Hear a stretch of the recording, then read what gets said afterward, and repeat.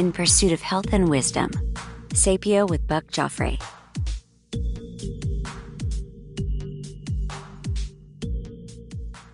Welcome, everybody. This is Buck Joffrey. Sapio with Buck Joffrey is this show, and today is going to be a little bit of a solo show. I'm going to speak on a topic I think is, for those of you who are sort of in this space, is kind of a hot topic. It's a very interesting series of events that we've had in the last week. Let me tell you about it. I've spoken multiple times now about intermittent fasting. Specifically, the type of intermittent fasting that I'm referring to is time-restricted feeding. In other words, on a daily basis, you don't you have a window. In my case, that window is I typically eat probably within 6 or 7 hours, and that window is for me somewhere between 1 and say 7 p.m. I do that because there was, a lot of, and we'll get into this, there's a lot of evidence that there was some health benefits to that. Now, there was recently a meeting of the American Heart Association that suggested that it may not be such a good idea based on some of those results, and we're going to dive into that momentarily.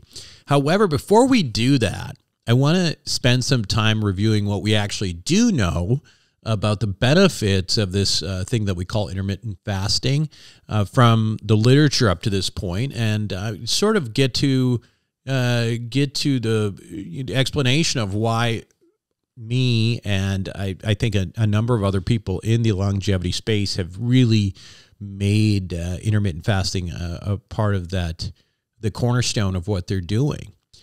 So first of all, let's make some definitions, clarify some definitions so there's no confusion. First of all, intermittent fasting is not the same thing as calorie restriction. So calorie restriction, CR, means daily caloric intake without malnutrition. That's an important one. You got to make sure you get all your macronutrients and stuff. It's important. And caloric restriction in this context has shown, not surprisingly, to decrease body weight. But specifically, the thing that caloric restriction has shown pretty much across species, multiple species, including non-human primates, as an increase in longevity. In other words, caloric restriction appears to make you live longer, right, across the species. And in fact, some of the initial discoveries of even some of the pathways of longevity were based on this concept of caloric restriction in worms. I don't want to get into that too much, but bottom line is that is a major part of what's thought to initiate or stimulate some of these pathways, such as the sirtuin pathways or the AMP kinase or the downregulating mTOR, all these things. So that is the idea. Now, and caloric restriction, even in humans, it's not just an animal thing. Is shown also to significantly improve cardiovascular risk factors, insulin sensitivity, and mitochondrial function. Now, caloric restriction doesn't really have any sort of time element tied to that.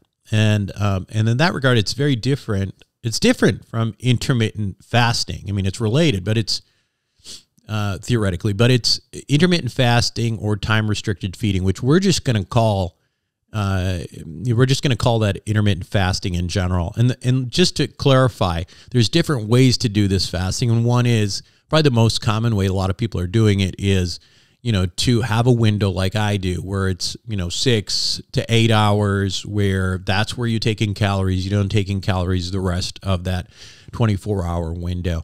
Others do it in other ways where they, fast for 24 hours, like, 2 days of the week, and the other 5 are just regular. So there's different ways to do this, but I'm going to lump them all into this fasting thing that we're talking about today. Because specifically, I think most people that I know who are doing what we call intermittent fasting are typically doing time-restricted feeding. In other words, in a window of approximately 8 hours or less. So let's go with that. Now, this whole concept, intermittent fasting, has grown in popularity, as I mentioned, with me and with, lots of people in the longevity space. And as an alternative, ultimately, just to caloric restriction, because there's been data supporting its benefits, whether that's in weight loss, metabolic health. And what's interesting to note is that has been something that has been seen even without the need for daily caloric restriction. In other words, caloric restriction, specifically looking at, restricting calories, and what some of the studies were showing, a number of studies are showing, is that you could get at least the metabolic benefit. In other words, whether it comes to blood glucose, hemoglobin A1C levels, insulin sensitivity, all that, you could get that with simply creating this window of eating rather than necessarily doing the full caloric restriction thing. So, of course, now that's kind of what we want, right? I mean, we want to have good metabolic health. And when I say metabolic health, again, I'm talking about insulin sensitivity, blood glucose, decrease inflammatory markers, that kind of thing. So the thing with caloric restriction that made intermittent fasting, I think, appealing more broadly as well, is that you can see in multiple studies that even though caloric restriction works really well, that it's generally much harder and there's poor retention. It's like there'd be studies of people doing caloric restriction, but after a certain amount of time, they just would relapse, and there was no kind of whereas a window just made it just kind of interesting. In other words, so the caloric restriction was not particularly palatable. So, and that is a bad pun, but you're welcome. Let me point out a few things here. One of the theories, and we'll just mention this quickly, I don't think it's something we want to go into too much, of why intermittent fasting creates this metabolic health, is because it tends to work with our natural circadian rhythms of our bodies. The idea is kind of like you create less confusion about when the body should be building or having anabolic periods and when it should be breaking down, having these catabolic periods. And so the idea is that metabolism and catabolism can become more efficient and that there's less confusion. And again, there's actually lots of benefits seen in animals and in human studies for intermittent fasting. I mean, animal studies, tons of them, positive effects in white and brown adipose tissue, the gut in mice. It's helped prevent glucose intolerance and fatty liver, and improved lipid profiles. So cholesterol profiles and all that. And again, what are we talking about here? We're talking about fatty liver. We're talking about glucose intolerance. We're talking about dyslipidemia, right? We're talking about ultimately all these things that lead into what we call metabolic syndrome. And I've talked about metabolic syndrome, that disorder. I did an entire podcast on that. But metabolic disorder is a major sort of cause, or I guess an amplifying element to developing cardiovascular disease, cancer, neurodegenerative disease. I would recommend that I highly recommend you go back to that entire podcast on metabolic syndrome, because I think that is one of the most important things that people don't really understand. But going back to intermittent fasting, even in humans, there has been significant impacts from intermittent fasting on, not only reducing body weight, but also, again, reducing fat, decreasing blood pressure, improving glucose levels, improving triglycerides and inflammatory markers. So again, what is all this stuff? It's helping with metabolic syndrome, right? So bottom line is that the clinical research underpinning the effects of intermittent fasting, it certainly does reveal a profound impact on metabolic health. That's great, right? Based on all this stuff, I and many others concluded that time-restricted feeding, having a window, intermittent fasting is a good idea. My window, by the way, again, is probably about 6 or 7 hours. And I will tell you this much, okay? I have been doing this for about, 2 years. And there is no doubt, zero doubt in my mind that it has made me metabolically healthier, right? Well, again, looking at my hemoglobin A1C is 4.7, which I'm quite happy with. You know, my inflammatory markers are way down. I've got great insulin sensitivity. But the thing is that I do want to point out that what I do is not simply just a window of 6 to 7 hours. In my case, and I think in the case of most people who are doing this intentionally for the purpose of longevity, we are making sure that that window also is a healthy window, right? We're not like, okay, we're not taking that 8-hour window and, you know, eating junk and a bunch of processed food.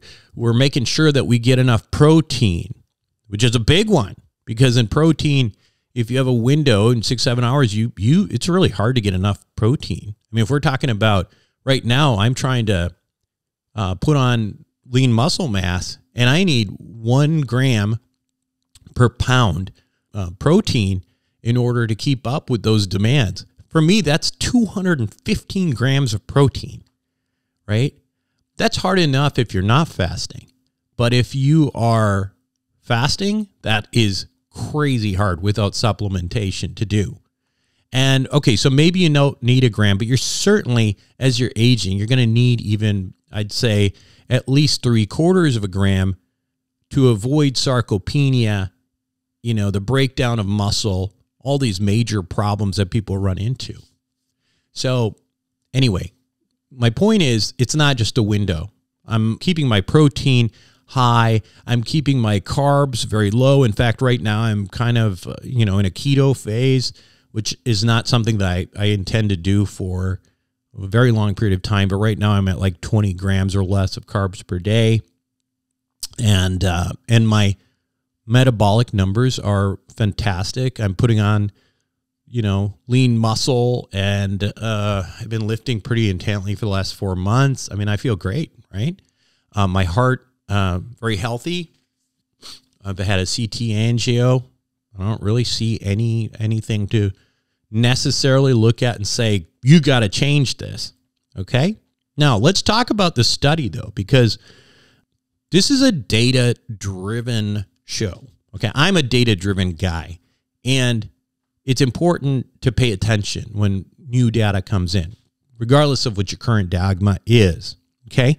So in this study, researchers investigated the potential long-term health impact of following an 8-hour time-restricted eating plan. Okay. So what they did, and this was a study that was presented at an American Heart Association meeting recently.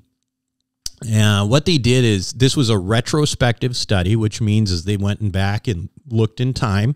So by nature, it is a correlative study, and it's, you know, so it's looking at trends. And so sometimes there's a lot of flaws with that, which we'll talk about in a second, but they looked at 20,000 patients. Okay.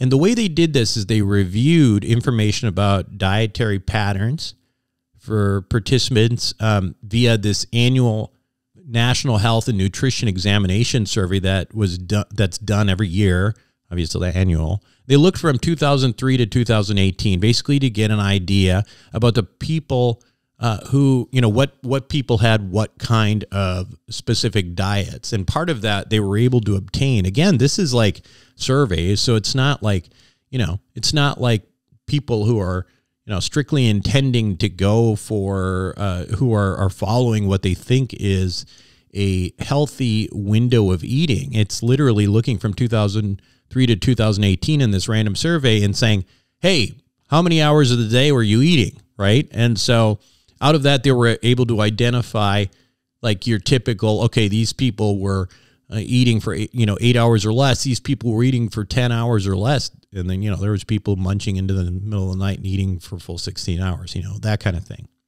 So they compared that data that they got from that survey to the people who died in the U.S. in the same period of time that was obtained from the National Death Index database. Okay, so here are the things that they noted.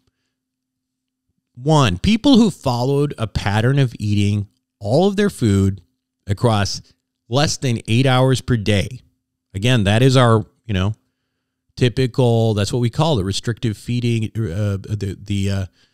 intermittent fasting when we're talking about time restricted feeding, 8 hours per day. People who followed a pattern of eating all their food across less than 8 hours per day had a 91% higher risk of death due to cardiovascular disease. In other words, people who were using this window, at least, that's all we know. It's a window. People self-reporting to eat in this 8-hour window, 8 hours or less, had twice the chance of dying of cardiovascular disease. Okay? That's one.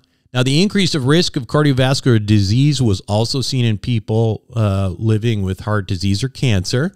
So that's, another thing they noticed.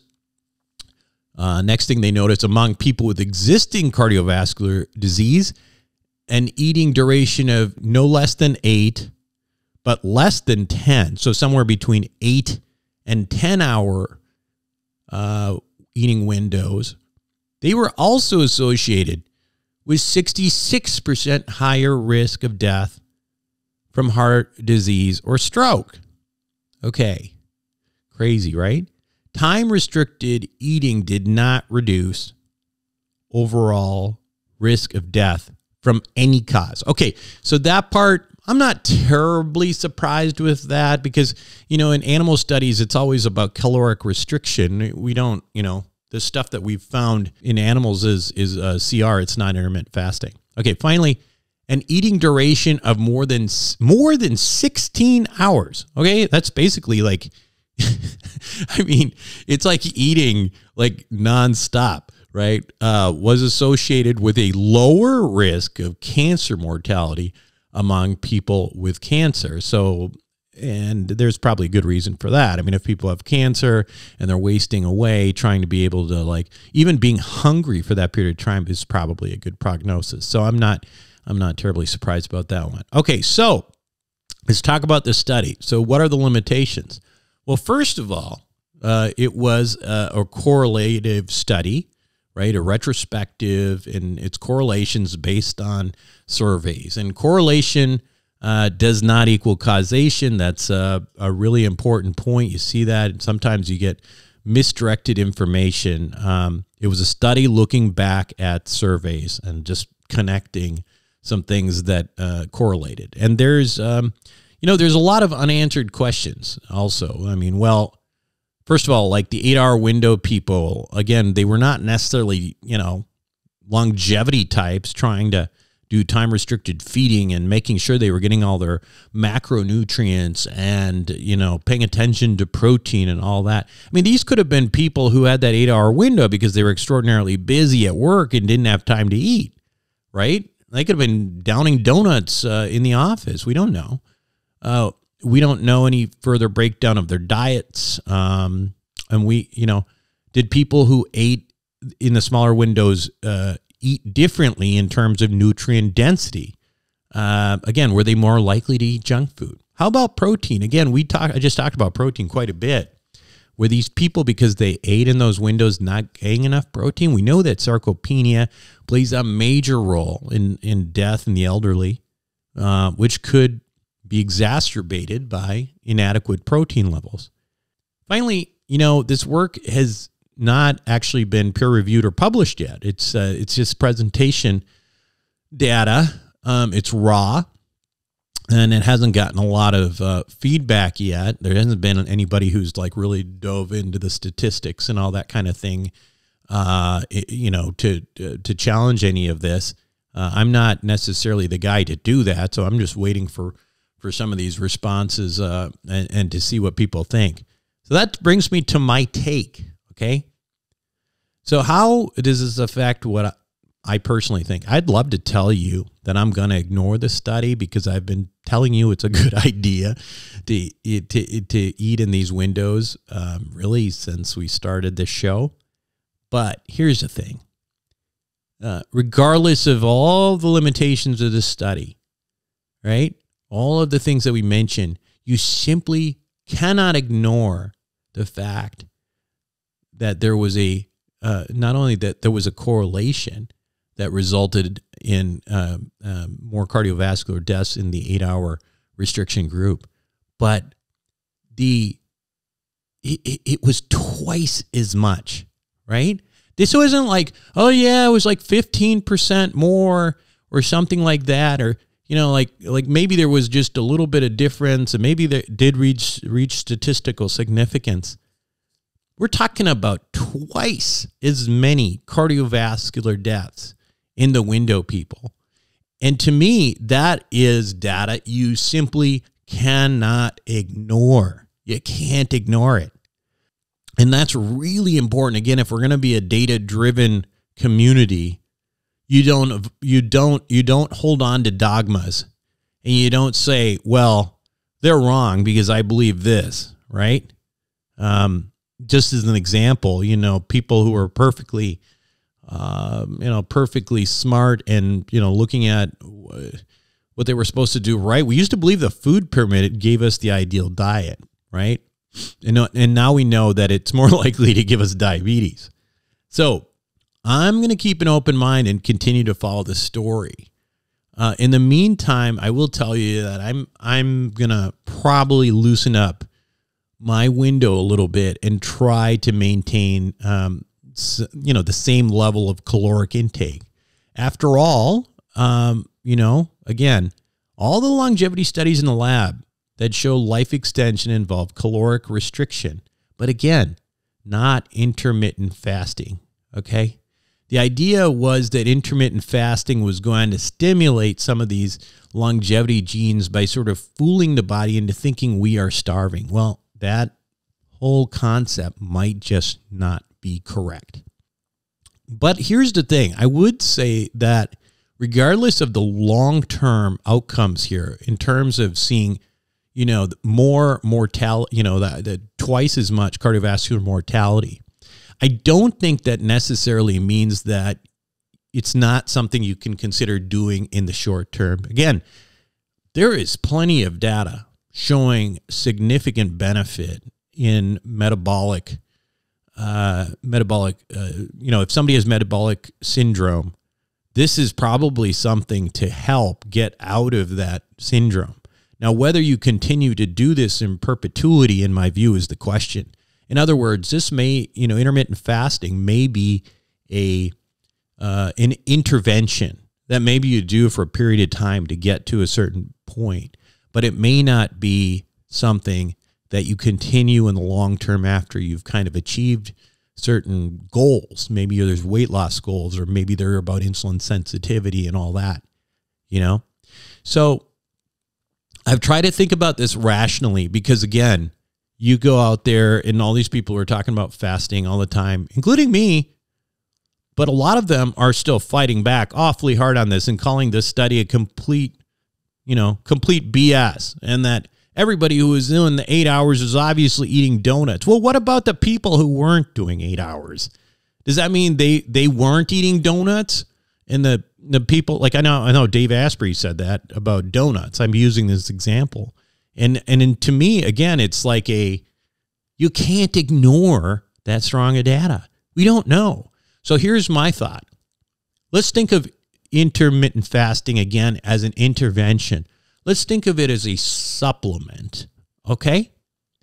If intermittent fasting was a supplement and a study came out on the correlation of this supplement to, maybe the supplement actually improves metabolic disease, but that supplement showed that there was some correlation with doubling your risk of cardiovascular disease, what would you do? Of course, you'd stop taking the supplement. You'd stop it at least until somebody could clarify that data, because, again, you don't want to harm yourself with a supplement. That's a very good parallel, because there's people taking supplements to do for various potential benefit as well, right? And most of the time, my rule of thumb on the benefit is For example, let's take taurine. I mean, I think there's some animal studies and all that show that taurine might actually help with health span and longevity and all that stuff. In animals, maybe in humans, who knows? But the thing is, there's really no reason to believe that taurine as an amino acid really does anything bad to you. So it's okay to take, right? Here, what we're looking at potentially is that there's an intervention, namely this window, time, the window of eating that a lot of us have been doing. And we are seeing data, correlative or either, that it may actually harm you in the long term. If that's the case, I think you got to take it seriously. So again, am I going to recommend the 8-hour window anymore? No, I'm not going to. I'm going to recommend potentially doing it for a short period of time, an intervention. But until we figure out, more and follow up on the study, get some drilling down on this data, I can't, in good faith, continue to advocate for an 8-hour or less window. Anyway, that's my take on this. I'd love your feedback on this because, man, this is one of those things that it's you got to have an open mind in life, right? And whether it's, I talk a lot about investing, and with investing, it's okay, you always think you do the right thing, but a lot of times you're wrong and you have to change your trajectory. I mean, this is no different, right? You got to keep going with what makes sense. Here, at least in what we're talking about, we have science that is continuously giving us new and updated information that we can act on. And that's what we have here. So hopefully that's helpful. Would love your feedback. Send me an email, buck@sapiopodcast.com. I'll see you next week. Thanks for listening to Sapio with Buck Joffrey. A quick reminder that while I am, in fact, a surgeon, nothing I say should be construed as medical advice. Now, make sure to include your physician in any medical decisions you make. And also, if you're enjoying the show, please make sure to show your support with a like, share, or subscribe. Until next time, this is Buck Joffrey for Sapio with Buck Joffrey.